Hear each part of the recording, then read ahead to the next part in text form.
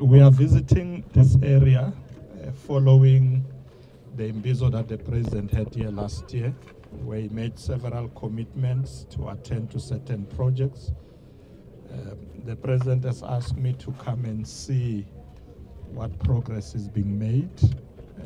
Hence, I've come with relevant ministers, those responsible for water, local government, and Minister Maruping is our minister responsible for monitoring and evaluation.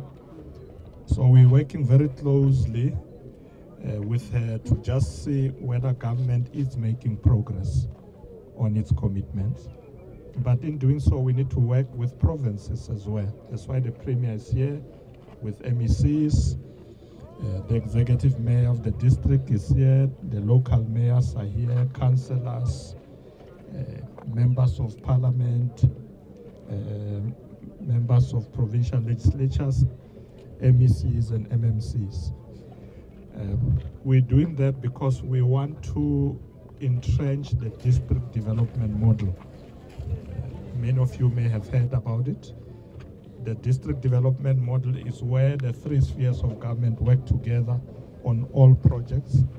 They combine their plans, they combine their resources, and as a result, we are able to synergize, synchronize, coordinate properly. And this area here is one of the areas where this is happening, championed by Minister Angie Motshekga, who has been with us this morning.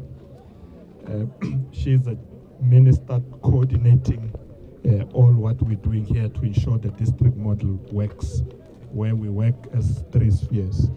So where we are now is our first stop, is where a new taxi rank is being built. And as you can see, the taxis have been moved on the other side. On the other side, there's a temporary rank.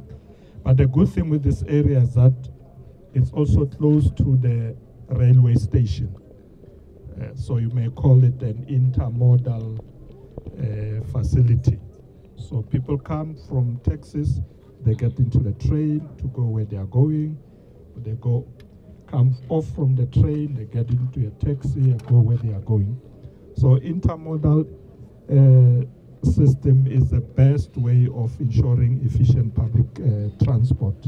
And we want to commend Premier the province for taking a lead, putting resources here, but working with the municipalities as well.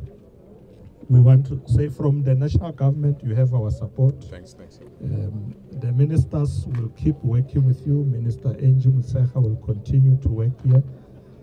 So when we finish here, having seen what we have seen, we'll go to another project. There are about 3 projects we are visiting, where they deal with the fresh produce market. There's also where they deal with water treatment. We want to see these projects.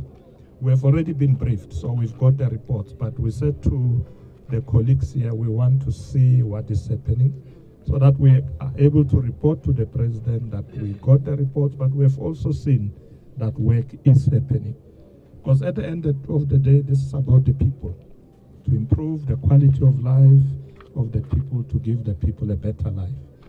So we will be visiting these projects until lunchtime today.